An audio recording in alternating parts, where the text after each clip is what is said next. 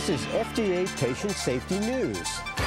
In this edition, an increased risk of suicidality in children treated with Strattera, the recall of Enterix for treating gastroesophageal reflux disease, a new caution on using Paxil during pregnancy, and preventing fatal errors with neuromuscular blocking agents. These stories and more on this edition of FDA Patient Safety News. Welcome to the program. For the U.S. Food and Drug Administration, I'm Mark Barnett. And I'm Anita Rayner. Let's start with a new warning about a drug used to treat ADHD.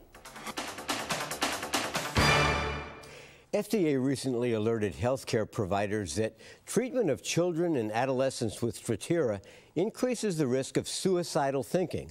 Strattera, or atomoxetine, is approved to treat ADHD in patients 6 years and older. The increased risk of suicidal thinking was identified in a combined analysis of 12 placebo-controlled trials lasting 6 to 18 weeks. This analysis showed that 0.4% of children treated with Strattera reported suicidal thinking, compared to no reports in children treated with placebo. A similar analysis in adults treated with Strattera for either ADHD or major depressive disorder found no increased risk of suicidality with the use of the drug. A new boxed warning will point out that children who were started on Strattera therapy should be observed closely for suicidal thinking or behaviors, clinical worsening, or unusual changes in behavior.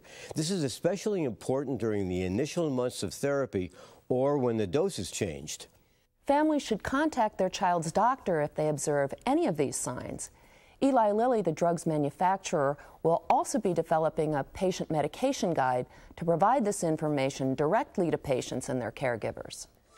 In an earlier edition of FDA Patient Safety News, we told you about a safety alert from the manufacturer of Enterix, which is a product that's used to treat gastroesophageal reflux disease, or GERD. Enterix is a liquid copolymer that's injected into the muscle layer of the lower esophageal sphincter. Shortly after injection, it solidifies into a spongy material that acts as a physical barrier to help prevent reflux. Once injected, the material can't be removed. The safety alert cautioned physicians about using proper injection techniques. It cited the death of a patient in whom the injection needle may have penetrated the esophageal wall, injecting the material into the wall of the aorta.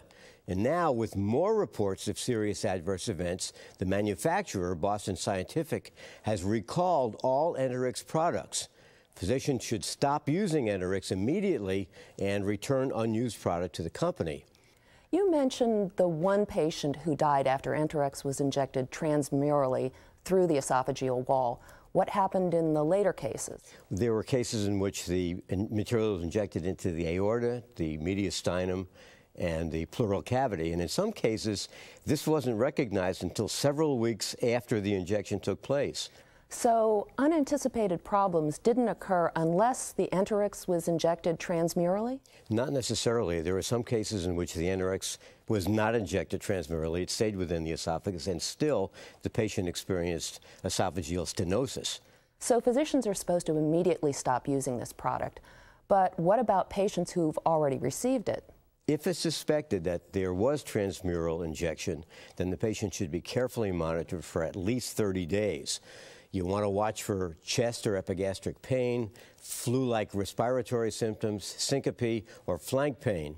Even if you don't suspect injection outside the esophagus, patients should still be told to keep up with their regularly scheduled appointments and to watch for and report symptoms. If symptoms do occur, X-ray or CT exams should be done to rule out transmural injection. The most important thing to tell patients is to go to an emergency room immediately if they experience chest pain or syncope. FDA and CDC are alerting healthcare providers and consumers about 6 reports of Guillain-Barré syndrome following administration of Menactra, a meningococcal vaccine manufactured by Sanofi Pasteur. Do we know that the cases of GBS are actually caused by the vaccine? No, we don't. At this point, the information we have is very preliminary. It isn't known whether these cases of GBS were caused by the vaccine or were just coincidental. At the present time, there are no changes in the recommendations for vaccination against meningitis. Now, considering that this vaccine has been given to several million people, 6 cases of GBS doesn't seem all that unusual. That's right. The number of cases that we know about so far is about what you'd expect in a patient population of this size, even without the vaccine. But the timing of these 6 events causes some concern. And since vaccine adverse events aren't always reported, there may be additional cases that we don't know about. So FDA and CDC are asking anyone who knows of GBS occurring after Menactra administration to report this to the Vaccine Adverse Event Reporting System. You'll find out how to do this on our website, or you can call 1-800-822-7967.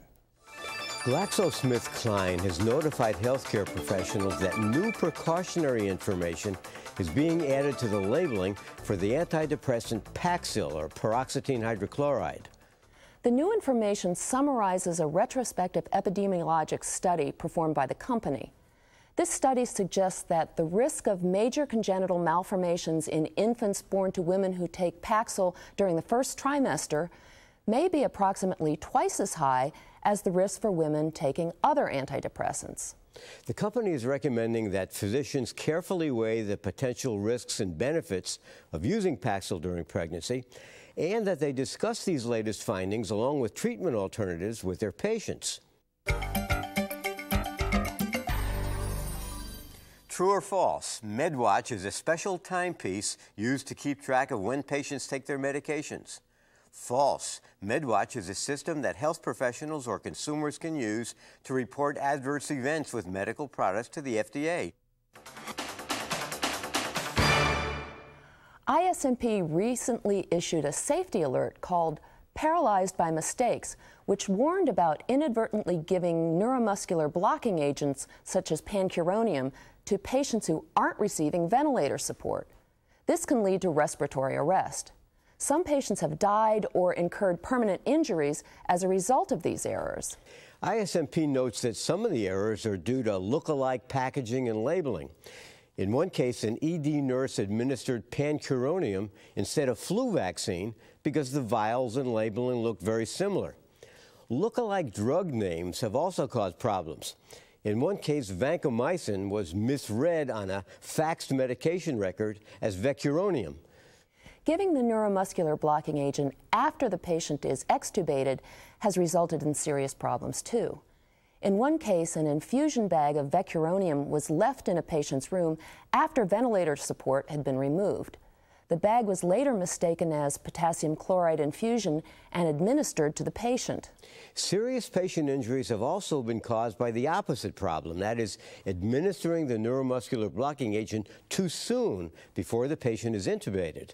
Some errors have resulted from preparing syringes from a multiple dose vial and neglecting to label them. In one case, an unlabeled syringe of vecuronium ended up in a supply of saline flush syringes and was given to a 3-year-old child. Unsafe storage is another cause of serious mistakes. 7 infants in a hospital nursery received atracurium instead of hepatitis vaccine after an anesthesiologist placed a vial of atracurium in the nursery refrigerator near vaccine vials that looked similar. Finally, not knowing enough about the drug's action can also contribute to errors. In one case, a nurse mistakenly administered vecuronium to an oncology patient who was not being ventilated, and the patient died.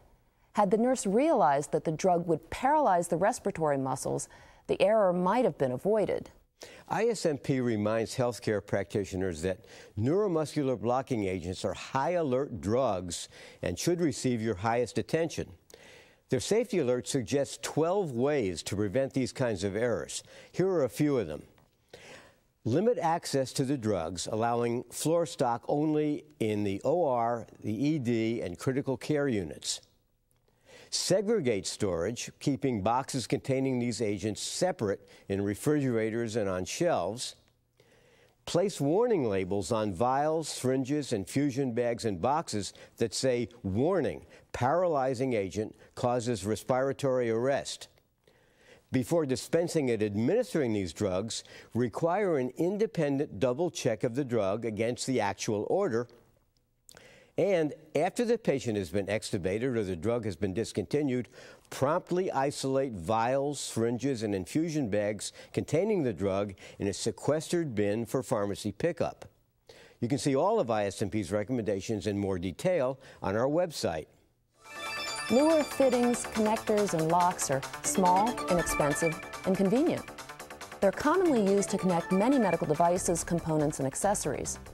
Unfortunately, because they're so easy to use, healthcare personnel may mistakenly connect the wrong devices and then deliver a substance through the wrong route. These kinds of errors can cause serious injury or even death.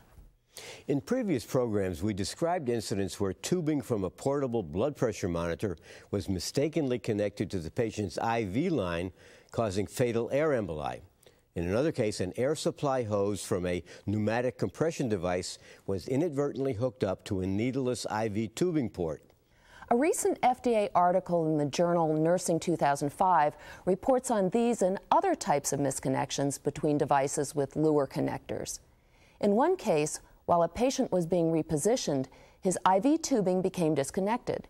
It was inadvertently reconnected to the inflation port of his tracheal cuff. The IV fluid infused into the cuff, causing an acute airway obstruction, and the patient suffered respiratory arrest and died.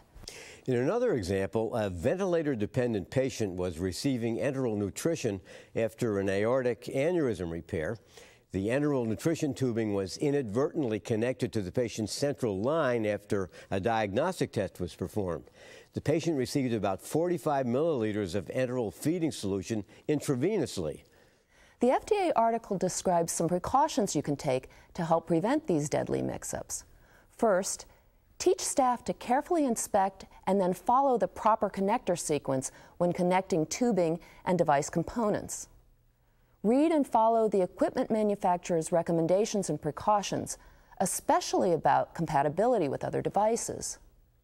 Don't modify IV or feeding devices because doing so may compromise the safety features built into their design.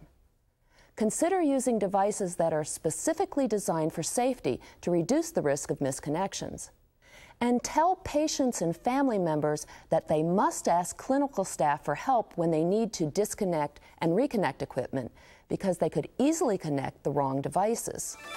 Periodically on this program, we point out medication errors that occur when drug names look or sound alike. This time, we're talking about mix-ups between several drugs that all begin with the letter T. Toprol XL, which is a beta blocker, Topamax, which is used to treat epilepsy and prevent migraine, and Tegretol or Tegretol XR, which is another anti-epileptic. These mix-ups have occurred when prescriptions for these products were poorly written, misinterpreted, or incorrectly labeled or dispensed. Computer selection errors also played a role. In a number of cases, patients suffered adverse events because of these errors, and in some cases, they had to be hospitalized. Of course, the similarity between the product names was reported to be a key factor in these errors. Also, these drugs are often stored close to each other on pharmacy shelves, and there's some overlap between the available dosage strengths of these products. The manufacturers of Toprol XL and Topamax recently sent letters to healthcare professionals and pharmacists, alerting them to this name confusion and suggesting ways to reduce the potential for dispensing errors.